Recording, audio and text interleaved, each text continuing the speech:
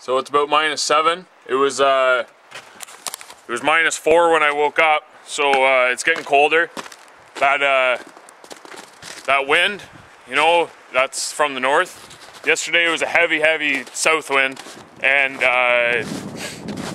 it went up to, I think, 5 or 6, maybe even 7 degrees yesterday. And then in the afternoon it just rained and rained and rained. So you know, I was pretty upset about that. I mean, whatever, you can't control the weather. Today is November 25th. So you know, it kind of course that happens right after I decide to start really traveling on the ice. You know, even all my traps that I got out here, they got ice on them and shit now, so I don't know. That's not a big deal. But anyways, I'll just go show you the lake. You know, it looks pretty good actually, but I was already down here, and out here I can you know, stick the chisel through there. It's not too good because it's pretty slushy snow or ice. Yeah. But you know, I bet by the end of the day that's all going to be solid, and it will probably make things better in the. Hey, Tiger, get back here. He's going to go through one of these days. I'm going to have to save him. But yeah, I'm thinking in the long run it'll actually be a good thing.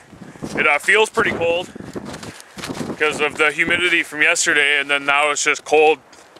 Yesterday was some sort of a holiday or something, I think, and because the CBC radio was from Toronto, not from Sault Ste. Marie, so we didn't get a real forecast for the Northeast.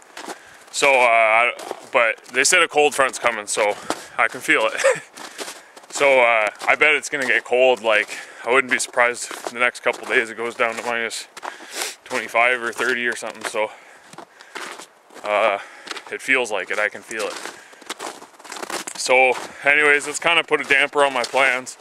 I'm not gonna go the long way around to check my north line when I know tomorrow I can go the short way. Okay, so I got this Fisher thawed out today. I wouldn't call it a tiny Fisher, but it's definitely not a big one. The first one I caught was I ever caught was much bigger. This would be the 4th Fisher I ever caught, I guess. And this is the last 3 have been females. So obviously the first one was biggest, but you can see, you know, even this animal leaves quite a big track in the snow.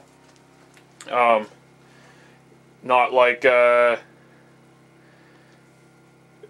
you know, not to be confused with a marten. You could confuse a mink and a marten, I guess. Like a female marten and a big mink, I guess. But I don't see how you could confuse a Fisher with a marten. So, like I said before, it's not the biggest one, but I'm doing this one for taxidermy. Just because that's something I decided to do. You know, it's should be pretty nice, I think.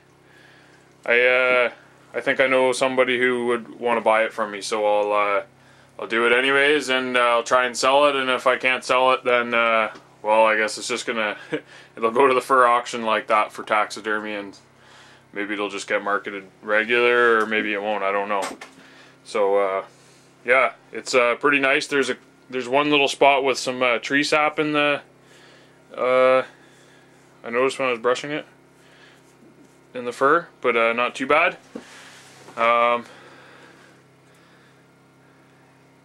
It doesn't appear to have any scars on the face, and I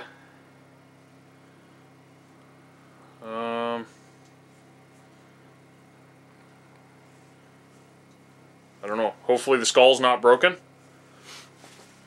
You know, that's a nice catch. If it is, you know, it's a humane catch is the most important thing. So, you know, that's a great catch like that. Like, it just crushed it, you know. But I like to keep the skulls, like I said, so hopefully it is not crushed for that reason. See if I can get this guy's mouth open here.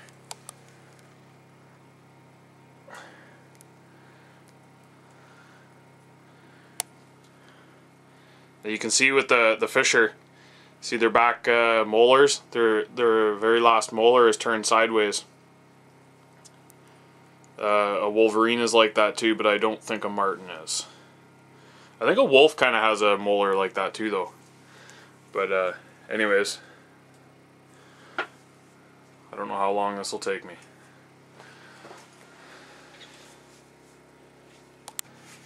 I made this fisher board today. It's cedar. I think I did a pretty good job on it. I used an axe to shape it, you know, to thin it, you know, because I started with a pretty thick board that I made with my chainsaw. One thing is this happened. There was a knot here and it popped out, so that's unfortunate. So I don't know what I'm gonna try and fill it with something, because other than that, this board looks real nice. You know, I did it with I used the planer on it, and I didn't even sand it actually. It's just smooth. So yeah, I just thought I'd show you that. I don't know how I'm gonna fix this though. I would really like to fix that somehow, because otherwise it may. Well, it won't hold the fisher on there, but it won't help. So I've done the nose and almost the ears, and I'm on my third foot. I'm kind of having problems with it drying out, so I kind of stuffed it all inside itself, so no hides exposed. But you know, it's that's what a foot looks like, you know. So yeah, we'll see. When I'm done here, I still got to do the eyelids and the lips after this and another foot, so it's kind of hard working on such a small animal. Wolves and, well, bears are the easiest. So I'm just finishing off the second year. You can see I nicked a little hole. I'm sure that won't be a big deal, but hopefully. So I just got the lips to do. And then tack it all down, and then it'll be done. You want to do taxidermy animals fairly quick. Don't let them stay frozen too long, or especially thaw and then refreeze them. You definitely don't want to do that. You get freezer burn and they dry out. You notice when you're doing marten and stuff, sometimes around the face and the feet and stuff, it's all dried out.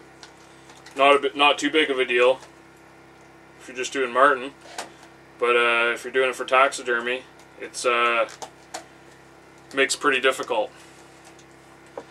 You don't want to. I know how hard it is. Next to impossible, almost, really. I did a fox that was freezer burn when I did a guide course in BC, and that was just ridiculous.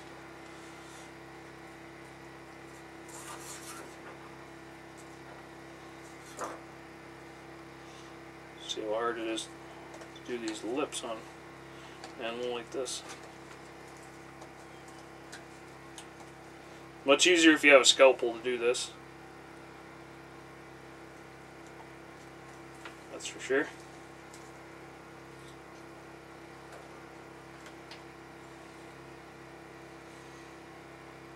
But even just from this wood stove here, this is kind of drying out, making it a little difficult.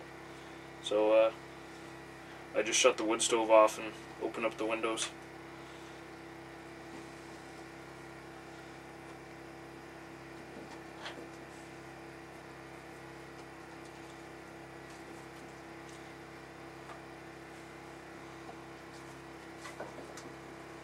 But this was actually easier than I thought it would be,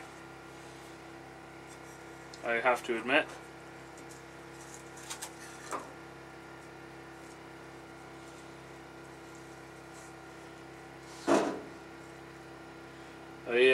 I feel like I've come a long way skinning. Still got a long way to go, that's for damn sure, but going to those fur conventions, makes you feel like quite the noob.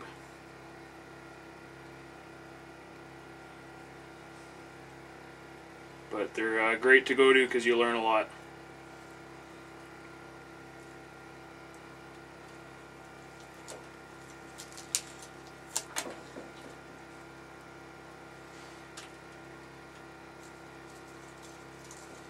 I know I'll definitely be going to the next Fur Harvesters Convention in North Bay again. It's lots of fun and very educational. You know, around like-minded people. Not many places you get to go where it's like that. I've never been to a sportsman show, but I don't imagine that that would be the same. I think that attracts just a lot of gawkers and people who dream about hunting, and hey, there's nothing wrong with dreaming about hunting, but you know, trappers are real woodsmen, and if you're anything like me, you have difficulty running into people that are on the same page as you.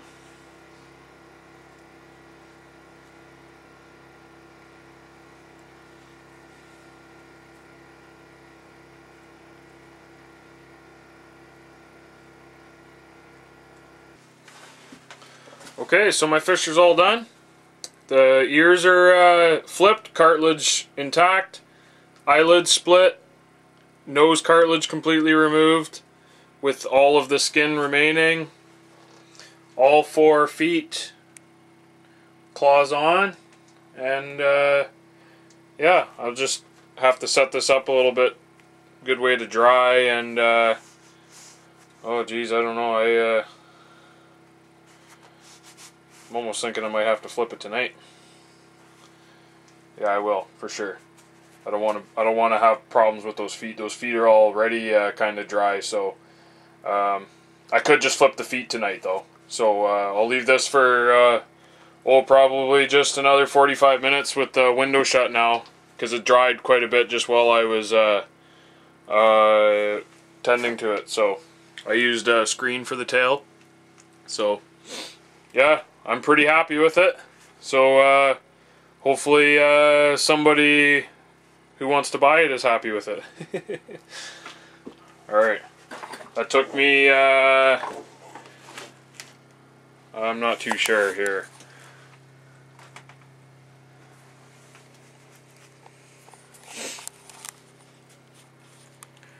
It took me over 2 hours to do, so yeah, for sure it took me over 2 hours. But whatever. I took my time, you know. That's actually not too bad, really. So okay. Good night. So the fisher was actually not dry enough last night to flip. So I'm just flipping it this morning. I'm a little worried about the ears. They're pretty dry, but maybe it's just the cartilage that's hardened up. So we'll see how that goes when I get there. So I'm just flipping the feet first. I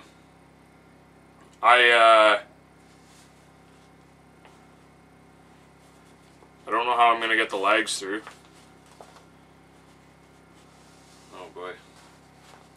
You know, flipping the feet is you can see the difference between that foot and that foot. So this has the claws out already, but the toes still are wrinkled, and you still really need to work them without pulling too hard to get them you know, unshriveled up to their full length.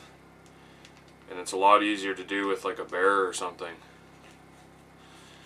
Not much room to work with this thing, but I'll get it.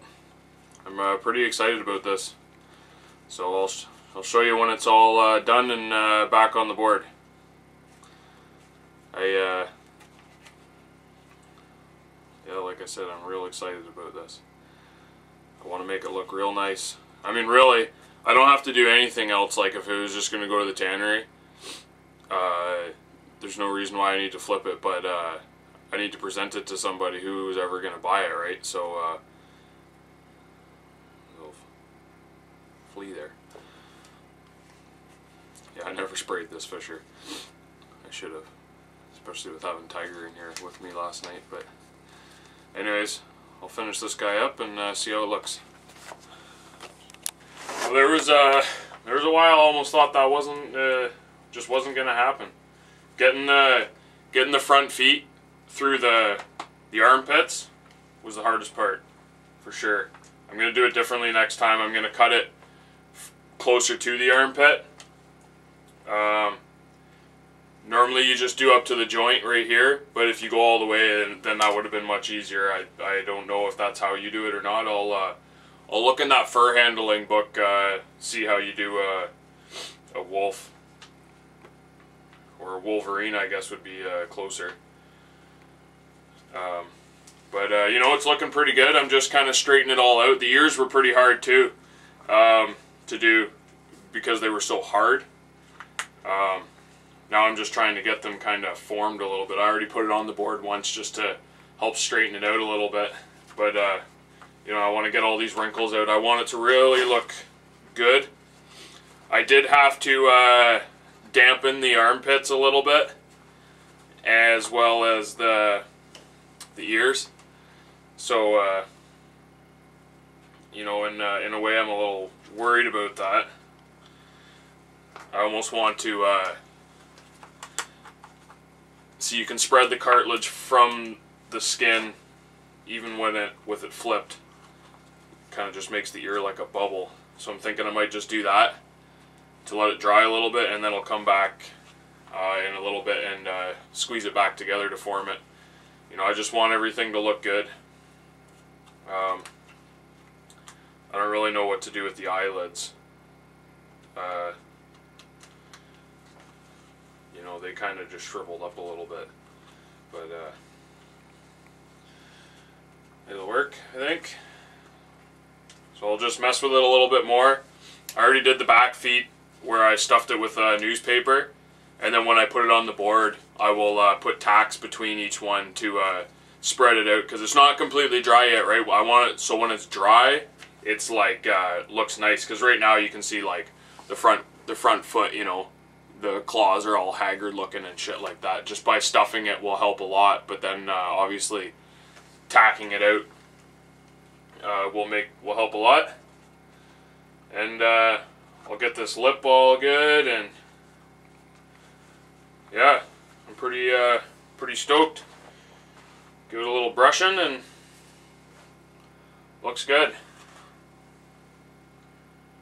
think it'll make a good mount, and I think oh yeah, just putting newspaper in the feet makes a big difference.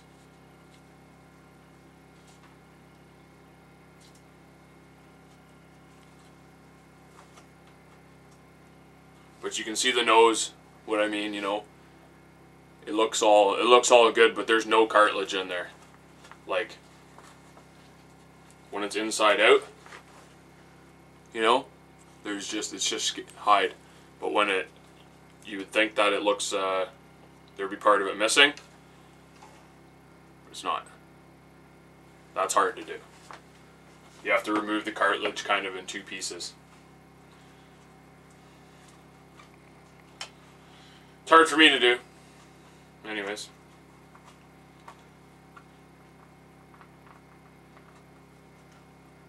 A moose is pretty hard to do. Because you got to get so much of that nose on there, because a moose's nose has such, you know, big opening. A moose takes quite a while.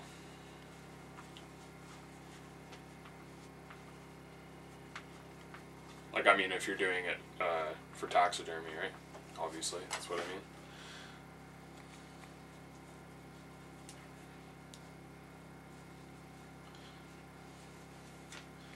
You gotta screw around with everything quite a bit.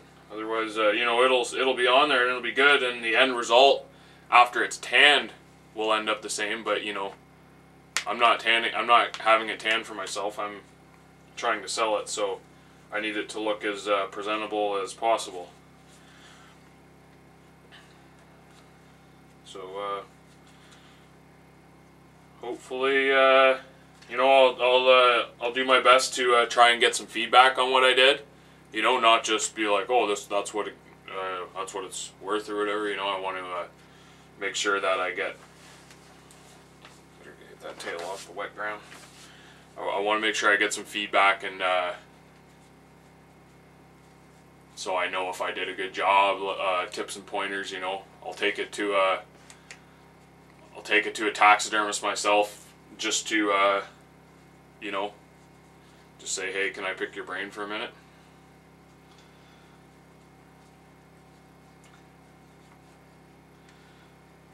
But I am going to just sell it dried. I'm not going to get it tanned myself. Well, maybe I should actually. I don't know. That'll be another question I have, I guess.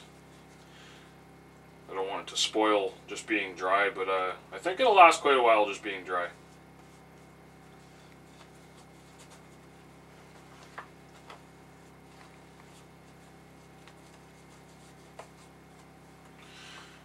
Yeah, it's coming together. There's quite a few like wrinkles in the neck that I had to straighten out because like I said, it was a little over dry. So when you're flipping it, it really puts some heavy creases in it. But it's coming together. I had to dampen the nose a little bit too, but you know, it's already dried out. All the spots where I dampened, it already feels dry. So that's good. Alright. Okay, so I formed the ears the best I could. I pressed them back together. They're nice and dry. I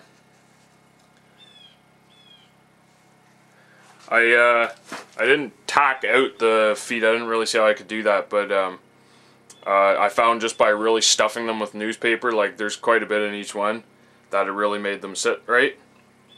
And then I put the arm boards back in just to make it dry straight, so the one's not hanging a little crooked or anything. You know, so maybe I already said this, but like everything is on this this animal, right? So like right there, that's the, you know, the vagina hole, and maybe I should do something to keep that all straight. And then obviously on the other side, right there, is the asshole. You know, you got to skin out the asshole too, because if they make a full body mount, then everything gets included. So I'm pretty happy with this. You know, turned out better than I thought. I have done wolves and bears before and stuff, but not really the same, I guess. A wolf is quite a bit of work, but